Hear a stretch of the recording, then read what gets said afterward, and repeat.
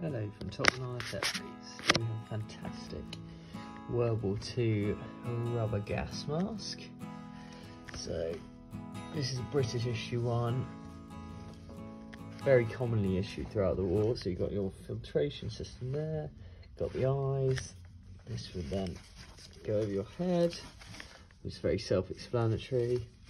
Everyone would have had them. So you've got the issue numbers there, size normal. Slight damage here to the nose mechanism, but it comes with the original bag and the original lot number.